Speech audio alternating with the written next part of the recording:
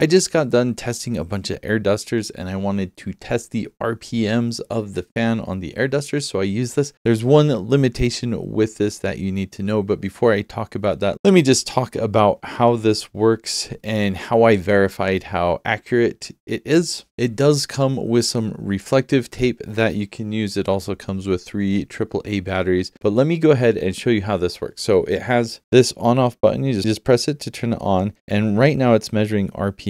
But if I press this button, it will do a count. So if I want to count how many fingers I have, I got 4 fingers. So every time I move my fingers above that, it will count all of the fingers. If I just go back and forth really quick, it's just going to count my fingers. The way this works is it has a laser that is basically reflecting back what's going on. So that's how it counts the RPM and how it does the count. How I use this on the air dusters is you could put a sticker on like this and that would reflect back. The air dusters had metal on the back. So what I ended up doing is I got a permanent marker and I just colored everything but just a single sliver, because the way this seems to work is it recognizes when something is the same and when something is different. So as long as you have everything black, then it has something that's different, that silver sliver, then it will recognize it as an RPM and register it here. And the reason I know this is accurate, or at least I think this is accurate, is I actually got a formula for calculating the RPMs of a fan by getting the hertz or the audio frequency of the blades as it spins, multiply that by 60, divide that by the number of blades that it has. And you can see here on my spreadsheet the difference between this meter and what I got by measuring the tone of the blade fans. And they're both pretty consistent. So I am confident that this tachometer is reliable and accurate. The main thing though that you need to be aware of is it does have a limitation of 100,000 RPMs. And I looked on Amazon and basically every single tachometer has that same limitation. I think there are some that go beyond that. They're significantly more expensive, but as long as you're measuring something under 100,000 RPMs, you should be fine. The other thing to be aware of this with this tachometer is if I go like this, there is a min and max. So I can cycle through this, got the max,